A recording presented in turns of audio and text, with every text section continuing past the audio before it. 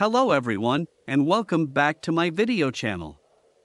At this stage, the question is, how to solve the problem of getting the intersected camouflage in an easy way.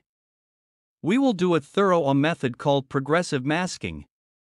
Let us see what it is and why to use it. I know many demonize the use of patafix for masking. But as with many other things, it's just a matter of know how to use it. We also need a hard board.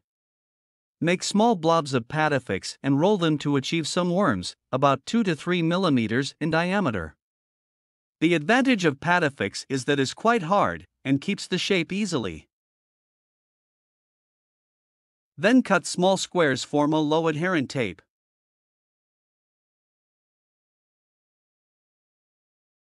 Gently stick the patafix on the surface of the model to get the camouflage you want.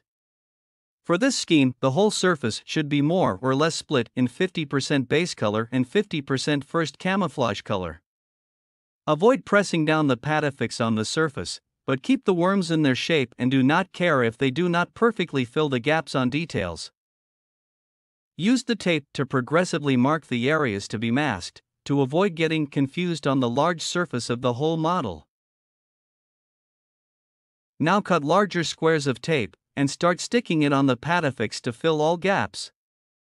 In narrow corners you may also cut individual pieces of tape in a round shape to ease the job.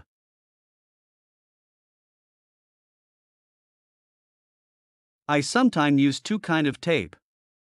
The pinkish one is more gentle on paints, but more rigid, while the yellowish one is more sticky, and I use it to keep in place the other tape on rounded shapes. This kind of masking may look tedious, but you will guess that once masked, your paint job will be far easier and sharp, compared to a stressful freehand painting attempt. Or at least, it works well with this kind of camouflage pattern. Are you ready to paint the first color? With the progressive masking method, the first color to be painted is the most similar to the base color, both as hue and lightness level. And so, compared to the Dunkelgelb, the closest color is the light olive green, the first mixed with olive green, Naples yellow and white of the SDW Shading Colors, plus crystal lock. Or with army green, yellow gray and white plus a bit of water, for the essential colors. Now 2 more rules. While spraying, keep the airbrush perpendicular to any single plate.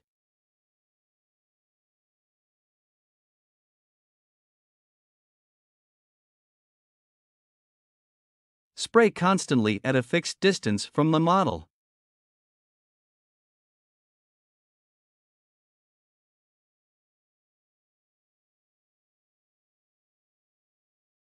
Let's start painting with the essential colors. Notice that the paint is denser compared to acrylics from other brands in airbrushed condition. With the essential colors, it's no matter. And it is very good whenever you have a masking in place, because it avoids the paint to leak away. The actual painting is no story.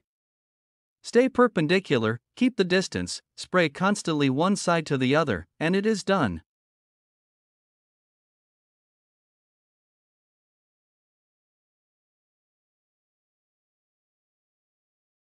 This is the result of spraying with those rules and the essential colors over the rounded shape of the patafix.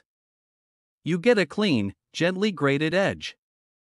No paint leaking under the mask. And this is how it came out on the model, with the SDW Shading Colors. Do not remove the masking now. With more patafix worms we will carve the place for the next color inside the olive green.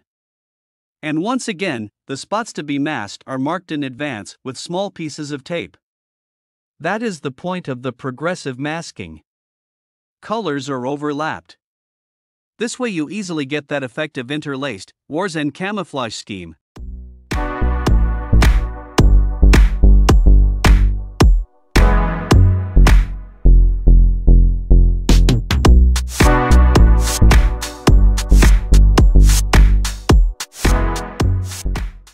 The second camouflage color to be painted is the most far from the others in terms of hue and lightness.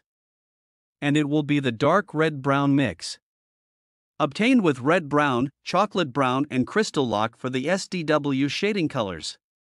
Or with red, ochre, chocolate and water for the essential colors. And we can start spraying the dark red-brown mix. Once the paint has dried, remove the masking, and here it is.